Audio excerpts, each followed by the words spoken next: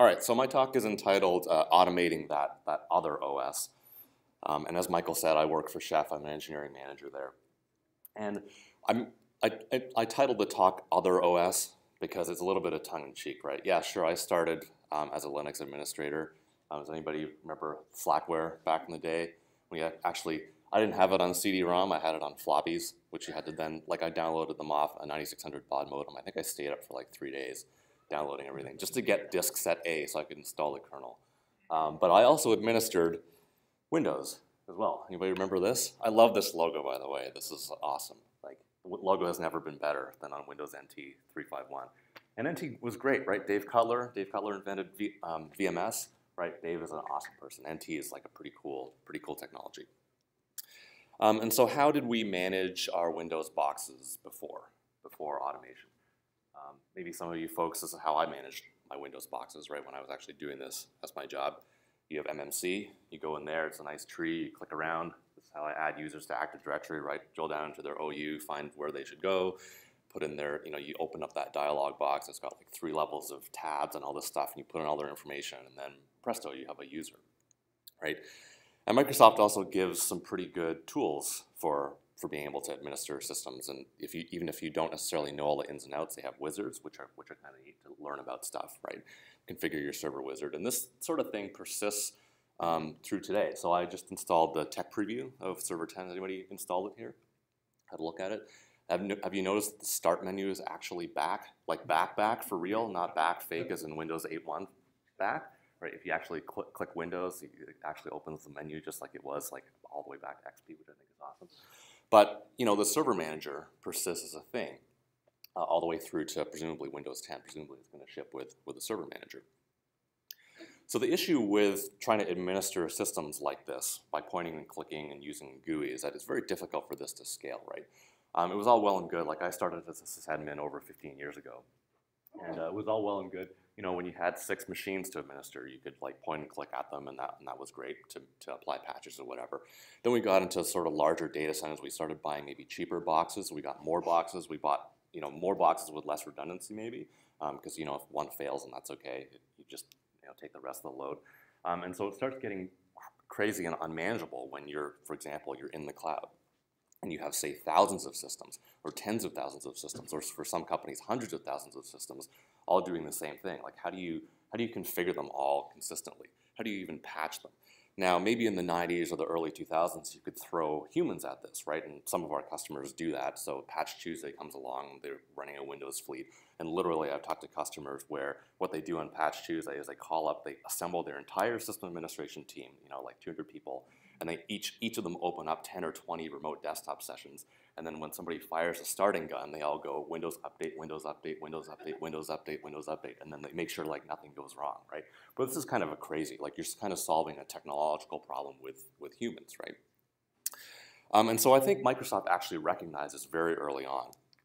So if you look at some of the work that Microsoft has been doing in the research arena with Jeffrey Snover is the fellow that wrote PowerShell and has worked on the PowerShell stuff. He wrote this document called the Monad Manifesto. It was actually back in 2002, right? And he laid out the world that Windows was in back in the day. There was really no command line interface other than effectively an MS-DOS window. And he laid out a series of things that he thought would serve the future, right? For how you could automate and use Windows boxes if you were deploying a large fleet. And so this has sort of set the direction of Microsoft and how Microsoft has thought about automation in the intervening, 12 years now, right? So there's some components in this that you'll see have become real products in the Windows world. So the Monad shell is what we now know as PowerShell. The Monad automation model and some of these other things are like the command language that's in PowerShell, the commandlets and things like that. So Windows actually has quite a good story, quite a long story around automation generally, right? So all the way back to, Jeffrey actually worked on WMI in 1996, and then does anybody remember Services for Unix? Maybe not as much of a success in 1999. And from those lessons that learned from when he shipped those products, that's when he wrote the Monad Manifesto and thought, there's a better way that maybe we could do this stuff, right? Building on the lessons learned from Unix, where you have a shell that you can send commands through as a text pipe. you know, the PowerShell is an object-oriented shell where you can send objects between different stages of that pipeline. So I started exercising this a little bit. Obviously, with PowerShell 1.0, it took some time for this to get up to speed and for this actually to be implemented. And then in 2008 was when PowerShell 2.0, which is a pretty usable version of PowerShell, and Server Core came along, which is another kind of direction that you see the Windows ecosystem moving in, where you can imagine a world where there's Windows without the windows, right? Without actually things that you log into and push a button and click in a GUI. 2012 was PowerShell 3.0. Where there are obviously more commandlets and things like that. And then PowerShell 4.0 introduced desired state configuration, which I'll get into a little bit later in this deck. And what I want to point out in this timeline, obviously, like, I'm a pretty bad graphic artist, so this isn't to scale, but I tried to put the lines closer together near the right side of the deck, because you can see that Microsoft is moving to a model generally where they're shipping a lot of the automation features and parts that go into Windows independently of the actual operating system. So no more do you have this like 3-year cadence between launching operating systems, right, between 2008 and 2012, for example. They're shipping things a lot quicker, and I'm hoping that eventually Microsoft will be able to even continuously deliver perhaps their operating system. So all this to say about automation generally is, I think the days of logging into a GUI and clicking around with stuff on Windows is kind of dead. And this is written, this quote is, I looked up for some sort of supporting quotations that I could use for my talk. And this article was written by Don Jones, he's a pretty well-known tech author in the Windows community. He's actually written something like 45 technology books. And he wrote this article in Redmond magazine in 2011, and he said, the GUI's not dead, but it's dying on the server OS, right? You're always going to have a GUI on your desktop for your applications and things like that. But so as a Windows administrator, as a Windows developer, anybody that's working in the Windows universe, don't be caught off guard in terms of your career and your prospects when this GUI is actually gone, right? A bit controversial back in 2011, but I think the fruits of that are really coming to bear, right? Especially with a lot of the new features that Microsoft is launching on the Windows platform that I'll talk to in a little bit. So I want to switch gears a little bit and talk about what is declarative configuration management. This is a talk, so I work for Chef. This is not necessarily a talk just about Chef, right? Chef is an instrument by which I'm going to illustrate some of these concepts, obviously, because I work there. But this is more of a survey about automation generally on Windows and what the landscape looks like and how you can actually accelerate your business and have it operate faster by automating. What are the various options? So declarative configuration management, actually, one of the speakers, Walter, talked about CF Engine, has been around for 20 years. This notion, the scientific theory, has been around for over 20 years. But basically the idea is that instead of writing imperative statements for what that server should be configured as, you actually just write a model for your infrastructure, right? So you describe what that system is supposed to look like, and not how that should be done. So to contrast, if you don't know the difference between imperative and declarative, it kind of looks like this, right? Like if you were to install IIS on a Windows machine, let's say it had PowerShell, the imperative way to do this would be you would say add Windows feature, right? You'd call some PowerShell commandlet to go and do something. A declarative approach would be, this is actually a fragment of desired state configuration, is you're simply writing a document that says, I don't care how you go and do it, how you actually execute this, but what I want is I want my web server to be present on the system, right? You as a system, as the framework of running on the system, you take care of the rest, right? You take care of fulfilling my instructions, my desired state. So this is basically the idea behind Chef. Chef is a domain-specific language that is platform neutral, so it's not just about Windows. But you can see that, the same syntax looks pretty similar on both if you're managing a Linux machine or if you're managing a Windows machine. So in either of these situations, what I'm doing is I'm standing up a web server. Right? And so if you stand up a web server, like what are the things you need to do? Well, you need to make sure that the web server packages are installed. You have some configuration files or whatever to configure the web server the way you want. And then you want that web server service to be started. And then if you reboot the system, it's going to be started at system boot. So some of the things are different, obviously, across from a Linux environment to a Windows environment. Like Windows doesn't have a package manager. It has roles and features, and you can install MSIs and things like that. So you're using Windows feature instead of package, like you would on the Linux side. It doesn't have configuration. You could maybe configure IIS through the registry. I haven't done that here. I want to make the examples kind of match up. So you maybe make some configuration file using a template. And then the services are just going to be named differently, right? So if you've managed a Unix or Linux machine, it's going to be HTTPD on Red Hat. And on a Windows, the IIS service, it's called W3SVC, right? But you can see that this language is portable across any kind of operating system variant, right? So we support Solaris, as Michael mentioned. I also work on AIX as well. So there's primitives that are translatable, like services, packages, things like that are translatable across operating systems.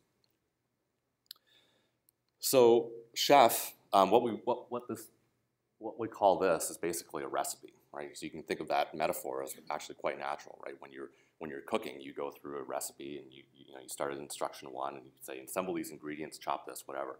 And so we're actually cooking up a web server here. And so these recipes in the Chef world, they go into data structures called cookbooks. And the cookbooks contain not only the recipes themselves, but any other ancillary artifacts that you need to make that recipe work, right? So for example, some of those configuration files and those templates would go in that cookbook as well. You take that cookbook, it's a distributable package, it's an artifact. It goes onto a Chef server, and then what happens is that nodes under management check in periodically to that Chef server and get the policy, right? Get the list of things that they're supposed to run, what we call a run list. And the important concept to recognize here is that if there's no changes to be made, then Chef doesn't do anything. So it's a test and set operation, right? It tests to see if your system is in the state that you want it to be in, and if it's not, it will reset that system state to be the desired one that you specified in that recipe. This is what's known in configuration management as convergence, right? Your system converges to the state that you stated, to this policy, if you will.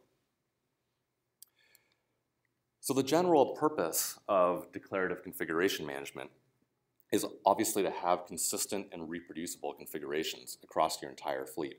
So you can imagine running the same kinds of recipes or code in all your environments, all the way from dev to QA to acceptance to production. So this eliminates those kinds of that class of errors where, oh, the developer says, oh, it worked on my machine. Right? I don't know what's wrong with your production machine. That's like some other environment, right? If you're all working from the same song sheet, if you're all running on an identical environment, identical configuration that Chef is managing, then you ensure that you have fewer errors when you actually go to deploy to production. So through this kind of a workflow, you can manage hundreds or thousands or tens of thousands of machines correctly. And you can also use this to deploy applications correctly as well across, again, all those different stages of your pipeline. And basically, the bottom line is this is like a policy management system, right? It's like a compliance system. You're keeping your systems in compliance with what you've declared as your policy, which is what's on that run list for that machine or those class of machines. So when I've talked with Microsoft folks, I often get asked, wait, so what about System Center? System Center is Microsoft's answer to configuration management and sort of systems management, right? Is that true? So just a quick review about what System Center is, if you've not used System Center before. So System Center is a suite of, well, I guess Microsoft is branding this the integrated cloud platform, which I find a little strange, but okay. It's a suite of system management products that do a lot of different things. And you can mix and match the products. And so Microsoft sells it as a suite. You get all the parts. You can use any of them that you want. Not every enterprise is going to use all the parts, right? For example, if you're not running virtual machines in Hyper-V, you're probably not going to be using VMM. And some of these components have been acquired from other companies and things like that. So they work together okay. Some parts work together better than others.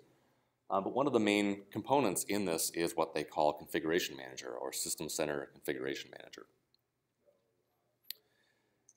And System Center Configuration Manager,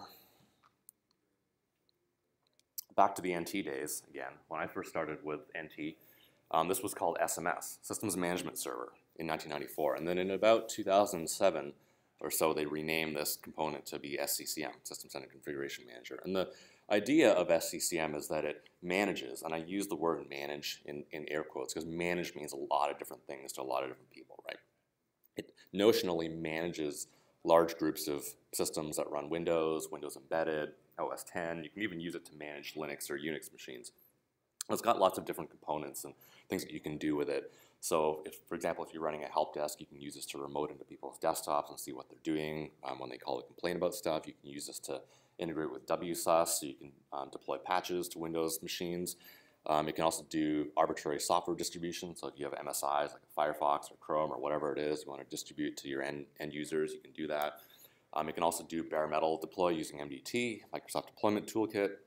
It also collects all the hardware and software inventory of all the stuff that's on your system, right? So you can drill down through this GUI and see, well, how many machines are running, McAfee version whatever with this virus definition version whatever. And of course, it can do system configuration. So what's kind of good, bad, and ugly about SCCM? So, it's still a GUI, right? So the good thing is it's very comfortable to people, right? It's got a very rich GUI. It's very easy to use. You drill down, and it's very intuitive for you to. It's got a really easy to use UI. It's got lots of functionality within that UI. So it's actually really great. You can give it to. It's very good for a PC support kind of use case for managing desktops, right? Because folks who maybe don't necessarily know a lot about server administration, they can still manage a large fleet of desktops with this and with all those remote control capabilities and things like that I talked about. It's very easy for them to use this GUI intuitively, right? And there's also a great integration with the rest of the System Center suite of products. And the bad side of it is, well, if you're using a UI, you're kind of back in this whole, it doesn't really scale that well model. It's a very prescriptive workflow, right? You're kind of locked into the GUI. It's the GUI or nothing. It's point and click. The other thing is it needs Active Directory, so that may not be usable for some use cases. Some folks, like for example, if you're in the cloud, or even if you have machines in a DMZ, as an admin, you may not want to run AD in that DMZ. In that case, you're kind of out of luck. Can't use SCCM. It's very hard to automate the automation, right? If you make changes to SCCM itself, the global configuration of what you're doing in SCCM, it's not really a versionable thing. It's not like there's a database or what. Well, I guess there is a database, but it's not like a versionable thing that you can easily automate how you make those changes to SCCM. And the other thing is that there's not really like a notion of a versionable artifact. There are server baselines in SCCM, but it's not really a thing like this is the version of this change and I'm promoting that change between environment to environment. So to kind of compare and contrast SCCM and declarative configuration management, SCCM through compliance settings, I guess is what they're calling it now in 2012. So you're making changes via UI in a point and click workflow. It's got primitives, right? To be fair, it's got primitives for I want to make WMI calls. I want to read stuff from WMI. I want to write stuff. You can programmatically change the registry. You can execute arbitrary scripts on the system. As I said, their notion of an artifact is a baseline, a system baseline, so you can apply a baseline to individual machines. The workflow is very restrictive. There's this notion called idempotence. In mathematics, idempotence just means that when you do something, if an idempotent operation doesn't have a side effect. So like multiplying a number by itself, you can apply, or multiplying a number by 1, right? You're going to get the same number. Like 9 times 1 is going to be 9, no matter how many times you do that operation. But 9 times 2, if you're multiplying an integer by 2, that's not going to get you the same result every time, right? 9 times 2 is going to be 18, times 2 is 36, and so on and so forth. So you're responsible in SCCM for ensuring this idempotence yourself, making sure that whatever you're doing doesn't have a side effect. And then it's also agent-based, but Chef is agent-based as well. Chef is a declarative configuration system that configures stuff via text files, like I showed you before with that recipe. It's also got similar kinds of resource primitives that you might expect to see on Windows systems, right? Like managing files and templates, registry keys, packages, executing PowerShell scripts, what have you. It's got a little bit of a better notion of a shareable and versionable artifact, like I said, with that cookbook. You can run different versions of cookbooks on different machines in your environment, so it allows you to promote your code just like you promote your application code from dev to QA to UAT to production. It's got a much more flexible workflow. So people say maybe too flexible because we have workflow discussions all the time in the community. It's got that built-in idempotence that I mentioned before. So it's because it's a convergent system, it's doing a test and then a set. So most of the operations that you're doing has a built-in test operation, so you don't need to worry about that, right? So Chef is just going to do that test before it tries to set anything. And again, it's also agent-based. So hopefully my demo will actually, let me just break out of the PowerPoint for a second here. What did I do?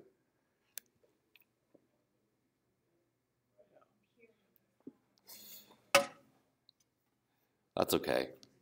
What I'll do is, where's my mouse? Azure doesn't let you name your computer names longer than 15 characters, and I think I named it longer than 15 characters. So what I'll do is I'll just go to the backup plan, which is just to show you because if I do this again now, it's going to take another 10 minutes. So I'll just show you the screenshots that I took of the demo running earlier. So the demo of what I'm going to show is how you provision machines. Well, I'm using Microsoft Azure because we're talking about Windows here, right? How you might provision a new machine from scratch on Azure.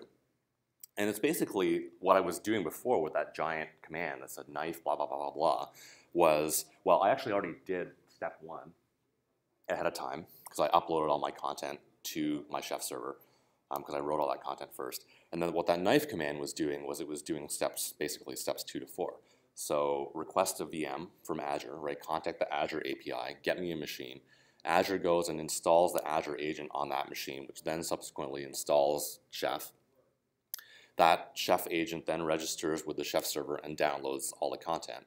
And I specified in the command line the content that I wanted to run, right? I wanted to stand up an IIS website, which is called Fourth Coffee. If you ever used like Microsoft's example content, they've got a Fourth Coffee website that shows like a very simple ASP.NET application. So what we've done is just kind of hijack that a little bit. And then basically, you know, in about 10 minutes, you should have a machine that you can connect to. It's got IIS running on there with this website. So that's kind of what this looks like, right?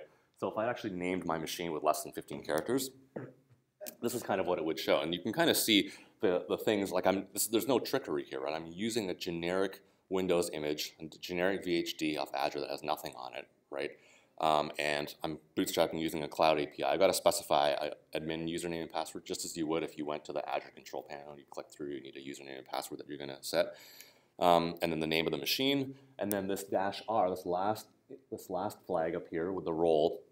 I like to run my Windows system with a certain base policy, so I like to have certain services turned off and turned on. I like to customize it a little bit with like background information and things like that. And then I've got a role that will stand up my Fourth Coffee website. So as you can see, the steps that Azure goes through is it gives me a machine, tells me what the endpoint name is, right? What the machine name is, what the IP address, and the size of the VM, and all this stuff. And then it goes on, and then, like I said, it installs its own agent, which then goes and installs Chef because I asked it to do that, and then it provisions that, right? So it goes and installs IIS, drops off my content from my website, and then after about 10 minutes, it'll spit out some more information saying, that's great, here you are, your machine's all set up, and then you can connect to it, and presto, you've got an IIS server up and running. So this is our version of the Fourth Coffee website, so you can enjoy some delicious cookies cooked by I think it was actually our CEO's wife that made us Chef cookies last year. Daughter? Okay. So the code for this is what you might expect if you were to set this up by hand, right? It looks like it's a domain-specific language. It looks a lot like plain English, right? So no more of this, hey, here's a run book or some instructions in a wiki that get out of date with respect to what reality is, because this is actually the code that you're running on your systems, right? As long as you're making changes through this system, the code serves as its own documentation for how that system is supposed to be set up. So in order to install this Fourth Coffee website, first I need to install IIS, and then I've got a whole bunch of prerequisites that I need for ASP.NET before I install it down at the bottom. And because Chef runs everything in order, just as you would as a sysadmin or a developer, right? It's very natural for you to specify things in the order that you expect. It wouldn't work if you specified some of those dependencies out of order, right? Now, normally, if you have an application, you'd probably get it off some kind of artifact server or download an MSI and install it. But for the purposes of this demo, I just had the files directly in this cookbook, where there's not that many. It's a couple of CSHTML files and DLLs and things like that. So I'm just dropping them off. I'm just copying them into the inet pub directory. And then once that's done, I can stand up my IIS pool, my app pool with a certain runtime version, and then stand up my IIS site. So as you can see, nowhere in this content am I actually saying what commands to run, right? I'm not saying dism blah, blah, blah, or add remove Windows feature, blah, blah, blah, to do any of this stuff, right? I'm simply declaring what the state of the system is.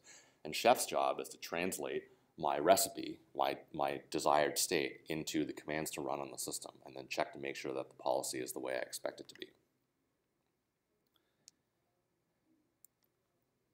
So I want to take a little bit of a sidebar, and these are some of the challenges that I found with automating Windows. If you're, Chef or no Chef, right? regardless, if you're on this journey of trying to accelerate your business by automating Windows, there are some challenges on this platform. There's no real package manager. It's not like if you've managed a Unix or Linux machine before, if you're on Red Hat, you can just say yum install blah, blah, or Debian, you can say apt-get whatchamacallit. On Windows, there's not really a similar analog, right? So you've got definitely roles and features, but you can also install MSIs, inno packages, right? Install shield, a whole bunch of stuff, and then some vendors just give you a zip file to put on the system. There's not really a unified interface for this.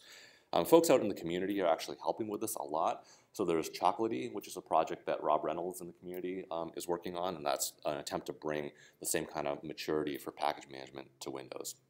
There's also the second problem, which I found is so many of the commercial off-the-shelf software vendors, especially for large enterprise products, they don't really understand that users now want to automate things. So they expect to have a GUI, right? And actually, Don Jones talked about this in that article that I pulled the quote from before, where he was meeting with a vendor, and the vendor showed him how much work they put into making a GUI for their products running on server core. He's like, you're doing it wrong. The purpose of server core is to not be running with a GUI, right?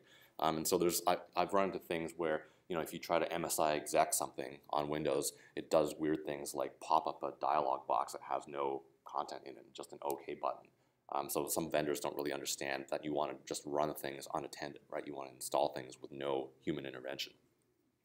There's also weird desktop functions that have been ported to the server OS, right? Like user access control, not really that useful on a server OS, right? But it can often bite you if you're trying to download files or execute MSIs from the downloads directory, where it's not going to let you do that. And then there's also like Internet Explorer enhanced security, which I don't really think needs to be turned on a server personally. It just kind of gets in the way like that. I can understand that maybe for a desktop, but for a server, it's not really that good. Things like WinRM, when you're doing a lot of automation, right? So whether you're using Chef or not, if you're using PowerShell, the really great thing about PowerShell and part of the Monad manifesto that Jeff Snover wrote is that he thought of the ability to treat a remote computer the same as you're treating your local computer. So remoting in the Windows world is built right in. When you run PowerShell commands, you can run those commands against a remote machine and do all the authentication, the key exchange, the Kerberos, and all that stuff very, very easily. But the problem is that there's quotas on the system that's under management. And sometimes, actually out of the box, those quotas are often set way, way too low. And those quotas are pertinent to things like how much CPU time a process can take up, how much memory a process can take. So you can imagine if you're installing soup to nuts, a large enterprise application is going to take 30 minutes end to end. You might hit those quotas, right? And so the out-of-the-box defaults need to be tuned. There's also things like this Win32 redirector. Have you ever seen like sysnative or syswow64 and all that kind of stuff in Windows? It's like how Windows emulates the system and System32 directories to 32-bit processes versus 64-bit processes. So you have to be cognizant and careful about where you're putting things on the system so that they work. Another inconsistency is there's not necessarily a good place, a unified place to store all settings on a Windows machine, right? You would think that the registry, having been around for what, at this point, like 15, 20 years, that everybody would use that. But even Microsoft doesn't eat their own dog food. If you managed SQL Server before, there's a lot of SQL Server settings that go in INI files, right, with their own special setting. So just that's another thing to be cognizant of. Reboots are also a fact of life in Windows, right? So sometimes you need to take a reboot, and if you're trying to automate something end to end, you might have to take more than one reboot, right? So that can be somewhat impacting in terms of the speed and, that you're able to automate a Windows platform. And then there's also, I listed a bunch of other knowledge base articles up here, and patches and things like that, that if you're actually embarking on this journey, it's useful to know that there's some weird quirks and bugs and things like that in Windows. These three are like MSUs. If you're installing MSUs, you actually can't install MSUs over WinRM. You have to unpack them into their cabs and install the cabs individually, which is kind of a pain.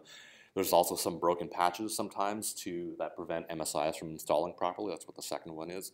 And then the third one is that in some of the older OSs, I think 2012 and below, the WinRM quotas, even if you change them, they're still not respected. The new without a hotfix, the new limits aren't respected. So you've got to apply a hotfix before you actually start automating, or you're going to tear your hair out. Okay, so finally, I want to talk about desired state configuration. What's all this about, right? And this is what folks in the sort of leading edge parts of Microsoft are calling the future of automation on Windows.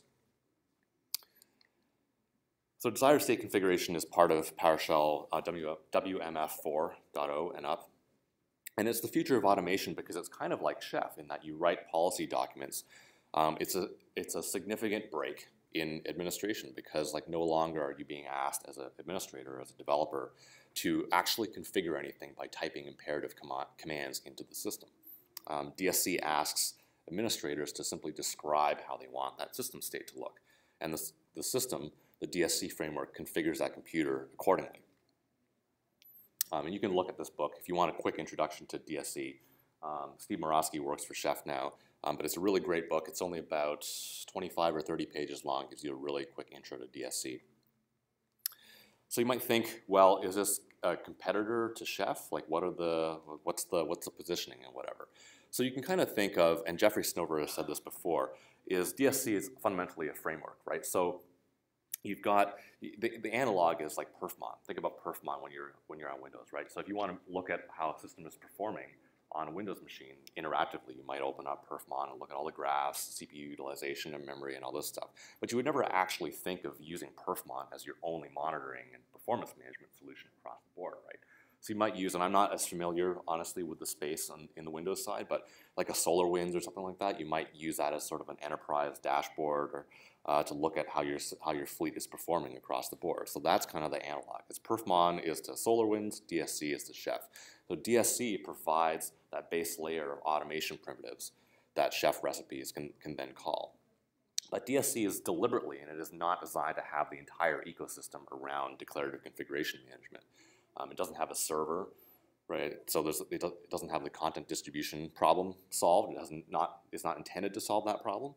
It doesn't have cross-platform support yet. It is not a priority to have that in DSC. It also doesn't have monitoring, logging, analytics, like all this other stuff that we have in declarative configuration management tools like Chef. However, the benefit is that it brings a standard base for automation to Windows. And Microsoft has said to their internal developers, to all application developers, going forward, if you want to ship a product for targeting the server platform, you have to have some DSC integration. You have to have some way that system administrators who are buying the Microsoft products are going to be able to automate those applications with DSC. And I think the other thing is that because Microsoft is, well, it's like a 100-pound gorilla, right? So this will trickle down to, again, those recalcitrant COTS vendors that haven't provided ways for administrators to automate stuff, right? So it's going to, Microsoft is maybe at some point is going to force those vendors to provide DSC automation hooks as well. So it's a common language, and that's good for everyone. So example DSC code, just expanding a little bit on that example that I showed before, is here's how you might start writing a configuration to configure that Fourth Coffee website that I was talking about, right? So you're writing a policy document that simply says I'd like IIS to be installed, to be present, and then install an ASP 4.5 role. And then, of course, there's not enough room for me to, if I put the whole thing on here, it'd be like 9-point type, and you wouldn't be able to read it. But there's obviously a lot more directives down here to actually. I know, right? I guess if I put 8-point text, it would still be like bigger than my head.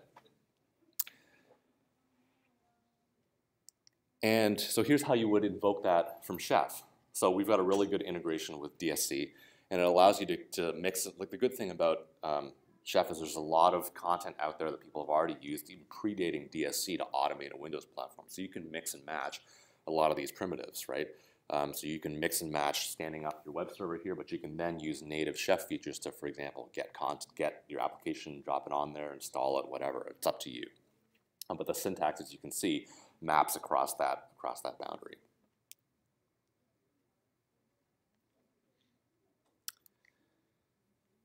All right, so sort of a last thing that I wanted to show is all this is in the service of, so what we've talked about in the last half hour, however long I've been standing up here, is we've been talking about infrastructure as code. And is it really code? Is it really a program? Yeah, I guess it is a program.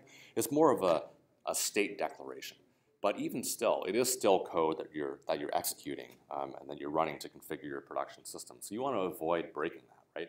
So you can think of, if you're an application developer, you have tests to make sure that you don't break the world when you make changes, right? So similarly, this is actually even more important, more critical when you're configuring infrastructure. Because hey, if you break one application, that costs your company a lot of money, but that's one application. with automation of infrastructure, you could conceivably break all the things in your entire enterprise, right? So it's what I say that, you know, to really screw things up requires a sysadmin. To really screw things up requires automation. So this is what I say when I talk about, you know, DevOps is a two-way street. So DevOps, like folks will often say, like, operations folks will often say, well, you know, it's really great when developers are actually caring about the applications that they're running. You know, we're going to make them take responsibility for their applications, for their uptime, for their scaling, for their deployment. So that's great. We'll like give them all cell phones and we'll put them all on call, right? That'll solve this problem. But it's a two-way street. I tell operations people all the time, right? So sysadmins are what we call like infracoders in this world. You're not really a sysadmin, like a pointy, clicky, GUI kind of sysadmin. You're an infrastructure coder now. Also have a lot to learn from developers. And I actually started out as a software developer. I'm writing Java in like 1997 or so. And back then you didn't have any of this. Like we wrote no unit tests, we wrote no acceptance tests. We just pounded out a bunch of Java and shipped it, right? And if it broke, oh well, I guess we just like make the change and ship it again.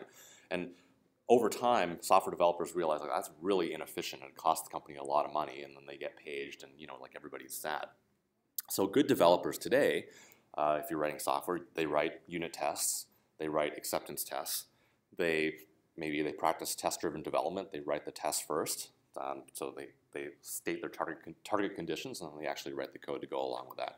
And the whole point is to build confidence in your program code, making sure that it's not only working correctly today, but if you go and change it in the future or you refactor or whatever, it's still got the desired state that you want. So the objective is to avoid breaking the world, right? When you deploy, you've done at least some testing up front. And so the same thing for infrastructure coders, infracoders, right? We should be doing all those exact same things so we can avoid breaking like the entire world, like our entire enterprise.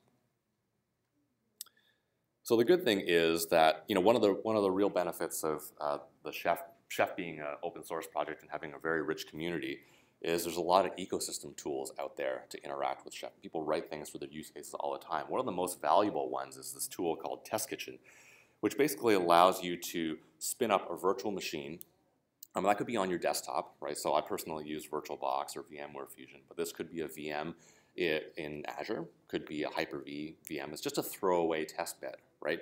That resembles a bare machine like you would deploy in production. It's an environment for you to test these changes before you actually go and deploy to production. And the really valuable thing about Test Kitchen is not all that mechanical execution of like actually bringing up the machine and executing your cookbooks and all that. It's the fact that it's got an integration with acceptance tests, right? So after you do all the provisioning and you bring up that Fourth Coffee website, you could then make declarative assertions about how that system is supposed to look, right? Outside of the context of Chef or outside of the context of DSC or anything like that. And so there's a couple of different tools. One of the most popular ones is called ServerSpec because it follows, it is built on top of a Ruby tool called RSpec, which allows you to write almost plain English statements about what your system is supposed to look like, right? So you can read this. This is an example of a ServerSpec script for this Fourth Coffee website. And so you can read this and see what this thing is supposed to do, right? Even if you're configuring this with some other mechanism or whatever, you could conceivably run this ServerSpec against any other system in your infrastructure to see if it passes those tests, right? So, you know, I should have an IIS web server installed on the system, right? There should be something like listing on port 80. I should have a default homepage for my Fourth Coffee website in my inet pub directory, and it should be a file, it shouldn't be a directory, right? These are pretty elementary tests that I wrote here just for the purposes of this demo, but you could write more sophisticated tests, right? Not only like connect to port 80 and make sure that I actually have that website that's Fourth Coffee. It's not the default website that comes with IIS, for example. So I was also going to run this demo, but then I realized it takes about 20 minutes to fire up Windows on a machine and do all this stuff. So again, I took a couple of screen captures. And so you have this Test Kitchen program, which is invoked with the kitchen command, and you simply say kitchen test and then the test suite that you want to execute. So I happen to have a Windows 2012 R2 image on my machine, and it just basically asks Vagrant to bring up that box and then starts provisioning it. Right, uploads all the cookbooks, the Fourth Coffee cookbook, and all this to the machine, and then just runs Chef and blah blah. It runs Chef, and I've elided all the output from Chef.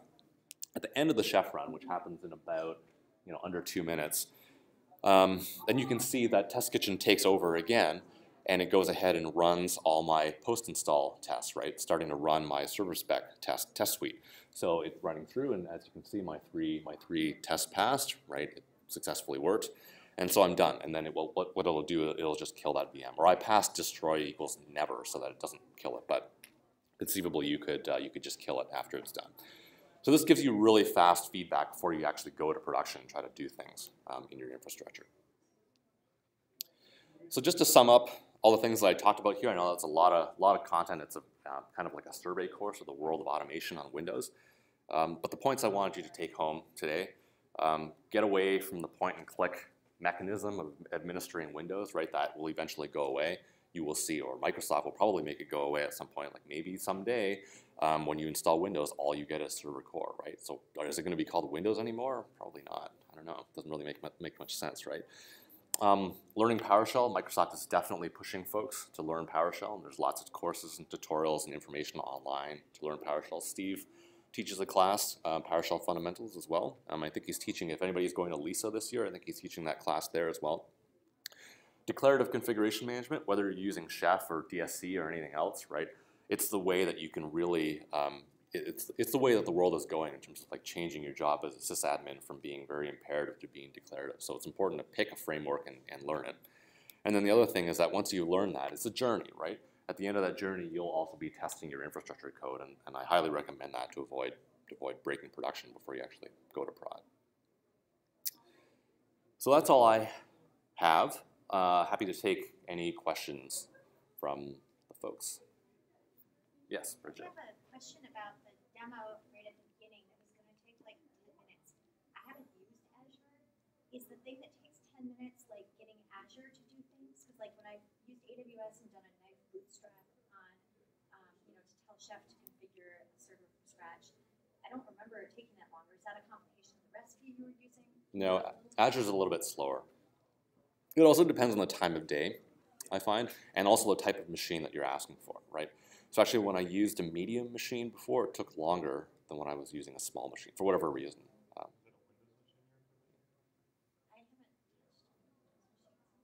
Yeah, so Windows is also much slower than Linux. Like much slower. I was spinning up Windows machines. I was actually surprised last week. I was spinning up Windows machines, smalls, in Azure. It was taking like a minute, so it was pretty. That's phenomenal. It was pretty phenomenal. Yeah. Yeah. Like I didn't do anything. I just spun up the VM. Like I wasn't doing anything after the fact. On AWS, it's probably like 5 to 10 minutes at least. Okay. And the reason it takes longer for larger instance sizes is because of the way the provisioning works. It's a lot easier for whatever reason, for Azure to go find empty space on smaller sizes than empty space on larger size. Larger VMs to fit into the hosts. Right. So that's the reason. Right. So how long would that Chef run take if the instance was already spun up? Not that long, a few minutes from scratch. So more like normal. Yeah. Yes, sir. Can you discuss a little bit about the item movements, how it's accomplished in Chef? Sure. So every resource in Chef, like the built-in ones, they have some kind of test operation. So they load a routine that basically checks to see whether that thing is already in that state. So you can think of like Windows package, for example, which is a built-in primitive. So if you say Windows package, Firefox, whatever, you specify the package name. So what it actually does in the background is it makes a Win32 API call to see if there's a package that's already called Firefox install, and if there is, then it just skips over it.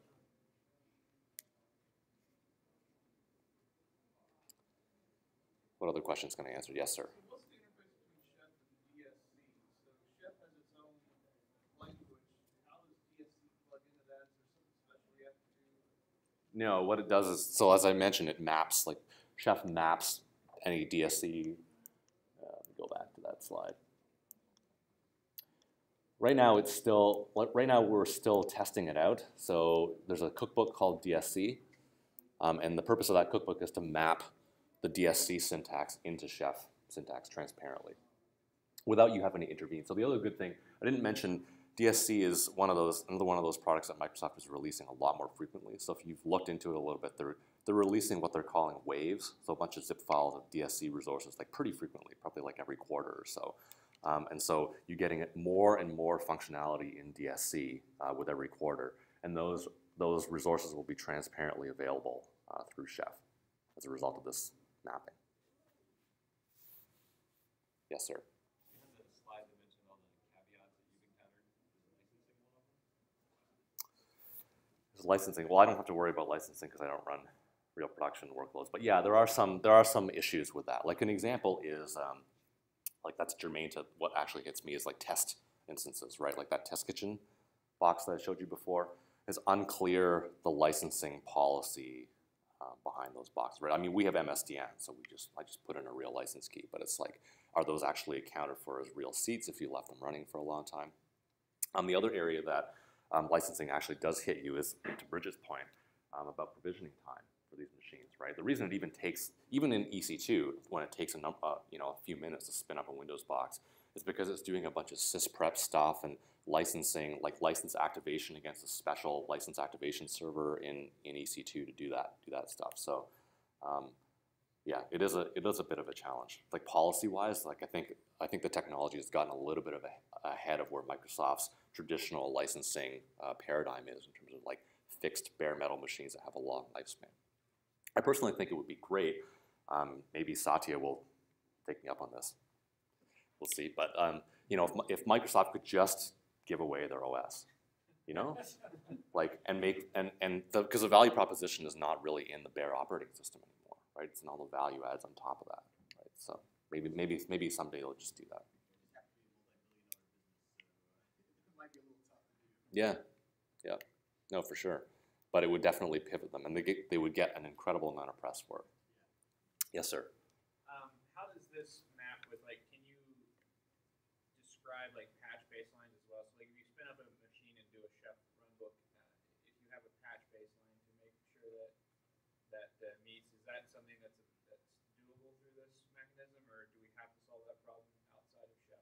Yeah, patch management is a discussion that I could spend probably another hour talking about. What people often do is they just respin their images because it's not a technical problem. It's just if you were to start with let's say you were to start with a generic 2012 R2 image without update, right, like the one from October, you probably spend like 30 minutes patching the box before it actually does anything and rebooting it 5 times. And if you're trying to be dynamic and responsive, right, you want to like minimize that as much as possible. Yeah, I'd like to like throw SECM out the door, but that's how we're doing patch management right now for active machines. So Right. it's an interesting problem. Yep. Other questions? Regarding your point about the possible theoretical future of Microsoft giving away the OS, are they just assuming that widespread adoption in large enterprise will save them forever from the encouraging hordes of web startups just using Linux or whatever? Like, don't they think for survival it would be a good idea to lower the barrier of entry to make people want to use their stuff? Yeah, I gotta think. tell you, I work at startups and no one touches or wants to use this stuff. I think there's kind of 2 answers to that. One is yes, they have a deployed base, and even if Microsoft did nothing, they could make money off that deployed base for the next 10 or 15 years, right? They may not grow, but they still, it's a money factory for them. For them, it's a question at this point of like, how do you actually remain relevant? How do you actually continue to grow the business? So you can see that there's definitely 2 or more factions within Microsoft. Like and it's really interesting because Jeffrey Snover is actually the head, the technical head of both the Windows Server business and a lot of this PowerShell stuff. And you can kind of see, so he's responsible both for DSC and SCCM, with 2 completely different approaches to the same problem, right? So it'll be interesting to see how within Microsoft they resolve this dichotomy, right? And I think we've been seeing a lot of changes actually with Satya becoming CEO, right? The notion that we could have Mark Rusinovich, who is now I guess CTO of the Azure business, I believe, and he was on stage at ChefConf last year giving a talk about Azure, and the demo that he showed was demonstrating a Linux box running on Azure, and I think he was using Mongo or Redis or something like that as a demonstration use case, right? Completely inconceivable to those folks who have worked with Microsoft and like even 5 years ago, right? So they're kind of realizing that there's certain areas in which it's not worth it to try to jam people into like a pure Microsoft model, right? It's a commodity, right? Computer's a commodity, and they're realizing that on the Azure side. And on the operating system side, right, that's what I mean about like if giving away the OS would be the ultimate validation of this. Like, it's not about the operating system anymore, right? It's about the value proposition on top of it.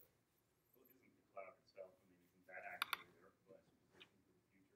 I mean, you're not licensing the server because you're not putting it in your own environment. Right. That seems to be the obvious answer to that question. They pretty much, in the Azure space, they pretty much are doing that. They're giving away. Exactly. Pretty much bundled in the price, right? So, yeah. Right. So, yeah, as things move in that direction, to your point, like that Windows licensing revenue just disappears. Right. I mean, the story that Microsoft is trying to tell with Azure, primarily with like, I'm not a developer, I'm definitely not a .NET developer, but they have really good integration with Visual Studio, right? So they make it super easy for you as a developer to just run your workload on Azure. So the natural conclusion of that, you're absolutely right, would be, well, you know, if I'm not really paying like the per year ELA kind of license fees for my operating systems in the cloud on Azure, I'm just paying for them like as I need them, then why do I have this other cost model over here? Right? If the whole objective and the vision is to be like completely, you know, independent of whatever your deployment environment is. If you want to run Metal, if you want to run Azure, you know, like if you were at TechEd last year, right? They had a slide up there being like, you can run your workload wherever. Then they should figure out a way. They probably will figure out a way to make all the stories around that in terms of licensing and consistent across all the different platforms. Actually, what you mentioned earlier about people spinning up Linux boxes on Azure is really interesting to me because I've been told anecdotally, people I know are actually using Azure because it has per minute billing as opposed to per hour. Like a lot of if you're going to have ephemeral instances, the per minute billing in Azure is really competitive and smart. Right. So they definitely, you're right, they have some parts that are thinking like that. Right. Yeah, and Azure is, you know, they're still trying to throw off a little bit of the chains of the PaaS implementation originally, right? So some of the terminology is still a little bit weird, but it's, you know, never underestimate the power of like a whole fleet of Microsoft developers being able to like accelerate the development of all the primitives and things like that in Azure. That's a great session. Thanks. Yeah, no worries. Are there any other questions? You can also speak to me. You know, I'll be around in the hall or a lunch or whatever. But thanks very much. Yep. Interesting. Thanks. So,